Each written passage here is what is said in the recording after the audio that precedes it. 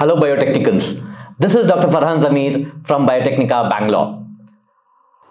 We had actually received a lot of queries on, sir, I am a PhD student, I am a master student, and I also want to publish certain papers. So the students were actually confused on the various formats of the paper, and we thought that we actually explain the various or different types of scientific papers which could be actually published. So in this video, we will look into the various types of scientific papers which can be published either from master students, PhD students or postdoc students. Let's dive in.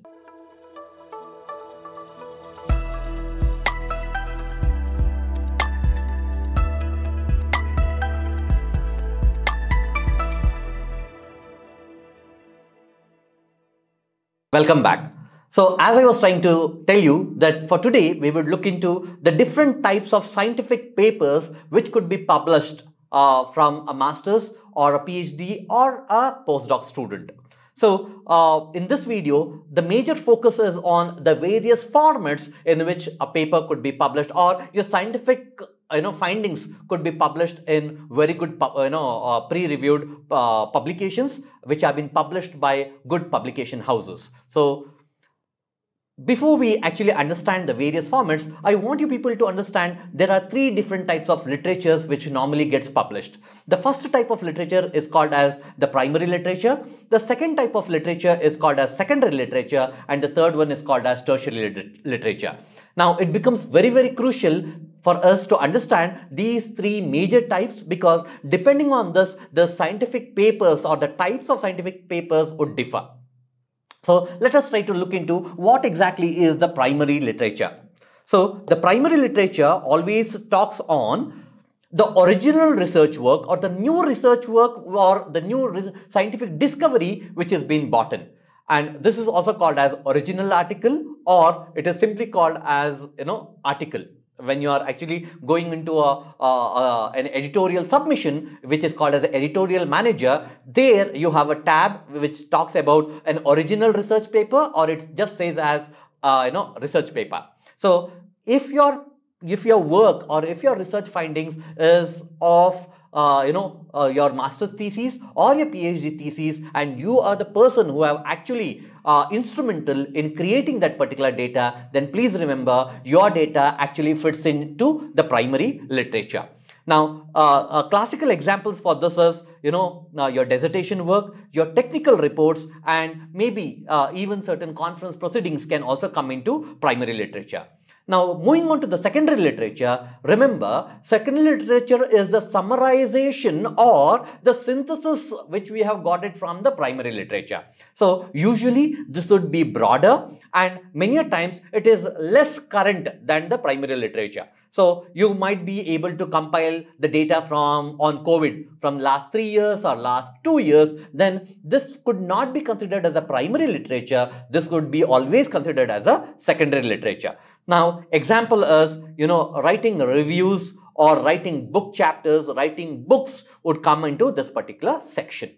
Now, the third category is the tertiary literature, and in tertiary literature, you are trying to summarize a huge component of last 10 years, which is a resultant of primary and secondary research work, and this you will try to compile into one finding, one condensed matter, and this condensed matter is called as a tertiary literature. And classical examples could be your textbooks, it could be encyclopedias, or it could be handbooks or dictionaries. So all this is an example for tertiary literature. So before you actually proceed in selecting what kind of scientific papers you want to publish, you need to always remember whether you have the primary data in your hand, secondary data in your hand, or tertiary data in your hand. Let's move on. Once I decide that this is the data what I have, then again the formats gets again segregated into, as I said, as primary source, secondary source, and tertiary source. Please remember, you need to always have a strategy to find whether your data fits into what tariff, what compartment of scientific publication. So normally, as I have already told you, that a laboratory notebook or your experiments which comes from your research findings, or your your opinion on a given paper which was already published in a reputed journal, and you want to give a particular commentary on it. Please remember, this section is not only for the freshers, it is always for, it is in an invited mode, and then most experienced researchers, at least who have spent around 20 to 25 years of in a particular field, they are eligible to write this section, which is called as letter to the editor or commentary or short notes. Or if you are also interested of if to put up on biosequence data, this is also available. Then if you want to go something with IPR, especially in terms of copyrights and patenting, this is also considered as a primary source. Then if you are writing a dissertation, thesis, or a journal article, okay, all this would come under the primary source. Now, when I talk about the secondary source, already which is being published on the primary source, then if you are utilizing the primary source and then creating your secondary data, this comes under the secondary data category, which mainly involves the monographs or reviews or handbooks, and which are either in form of indexed version, or it is in a form of abstracting. So all these components would come under the secondary source.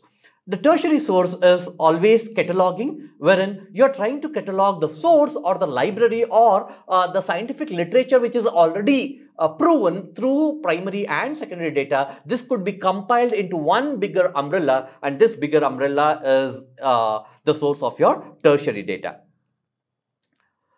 Now, as we have discussed, in research, if you consider any of the PhD student or a postdoc student or a master student, I would not confine a student to a review of literature or towards another mode, because what we have seen through our experiences, most of the time all these category of students, they always have primary articles, they always have the primary source of data with them, and for them publishing a original article or at least a short communication becomes very, very crucial. So all those empirical data comes under the primary sources.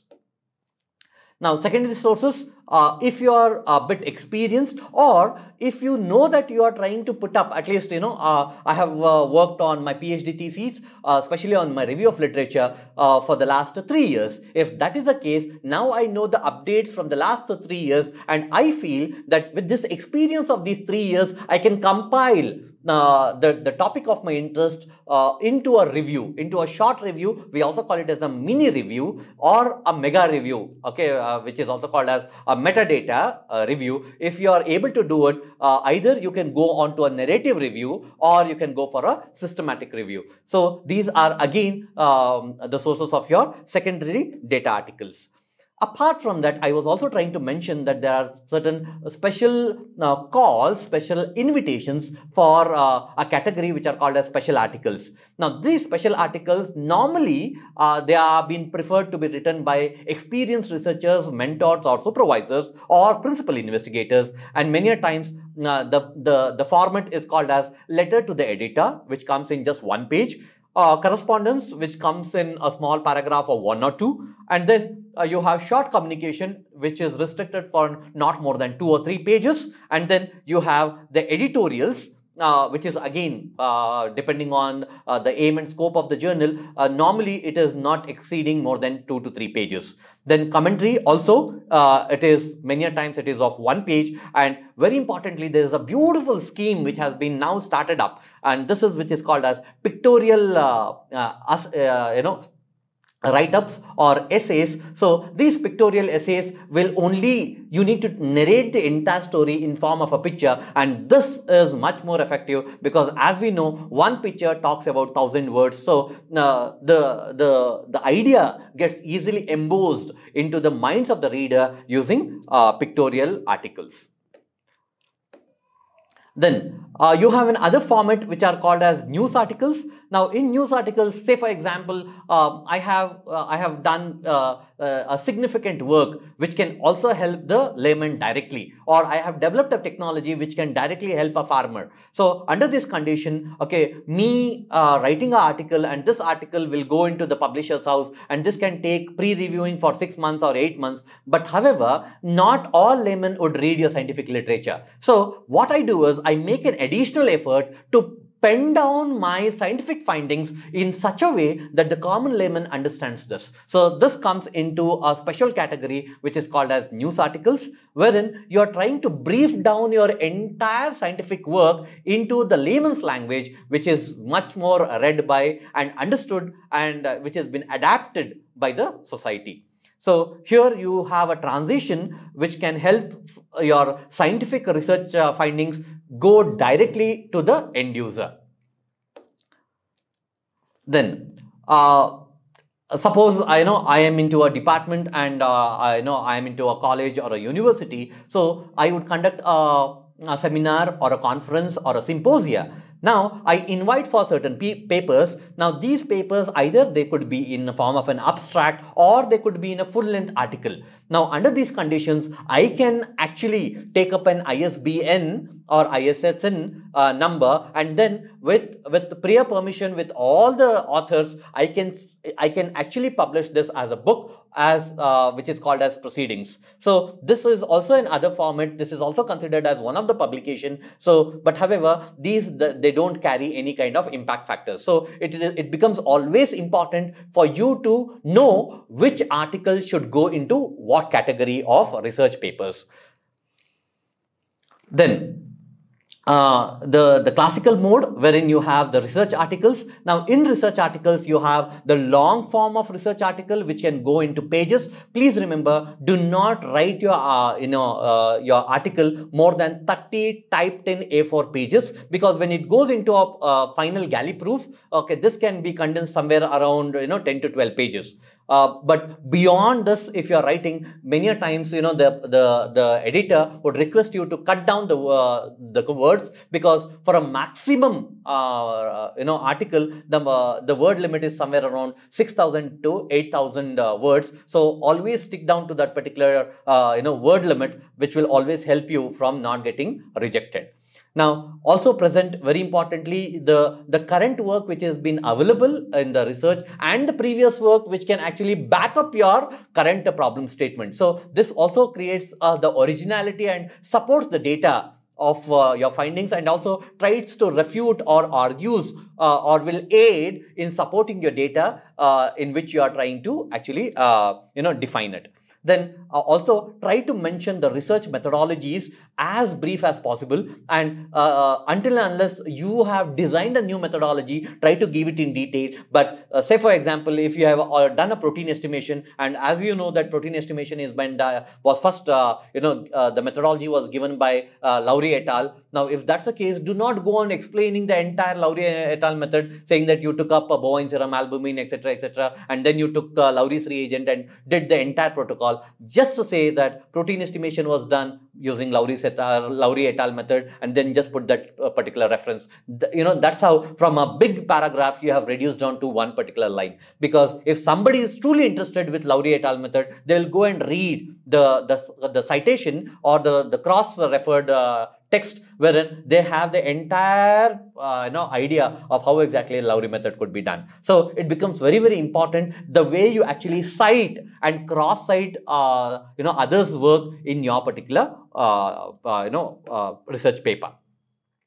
Also, try to compile data. What I have seen, because I am into a lot of panels into international and national reviewer board, where we see is all the authors are very confined and beautifully they write introduction part, and then they come on to the methods and methodologies, again beautifully written. But the major lacunae what we find is in the component of the results and discussion. So it is very, very, very crucial the way you try to express your particular result, and it is not necessary that every time you try to align with the previous data which is already available. So it is always okay to get a negative data. It is always okay to get deviated from the true value. If there is a deviation of the true value, you need to always justify what might be the reason for your data to get deviated. So many a times these deviations has actually led into the emergence of newer fields, so that you can think out of the box. So just make sure, do not try to manipulate or align your data with the previous data which is available in that particular field. So it is also okay to show negative data, and it is also show, it is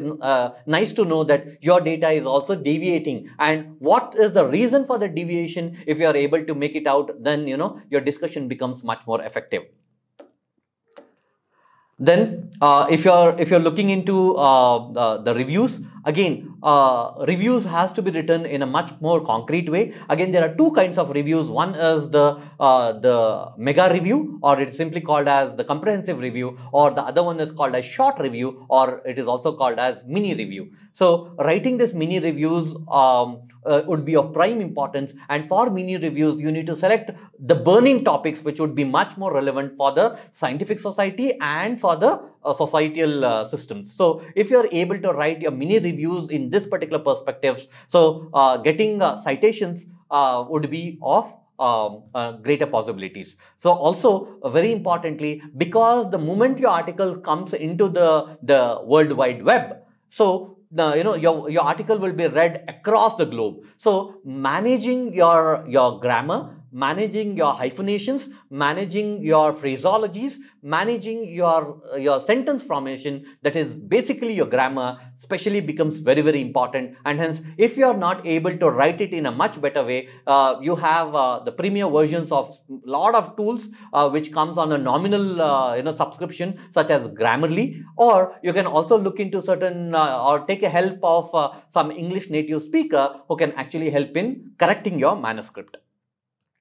Then finally, this is a new version wherein if you are reading the current newspapers, initially the newspapers, the daily newspapers would be only of the politics, sports, cinema, etc. Now, thanks to the science journalism, wherein there is a complete editorial or the complete supplements which comes exclusively for science, and wherein popular articles have been written, news articles with regard to science have been written, and this is called as science journalism. Because we are especially in India, we have dearth for science journalists, wherein the people who do pure journalism, they don't understand science, and science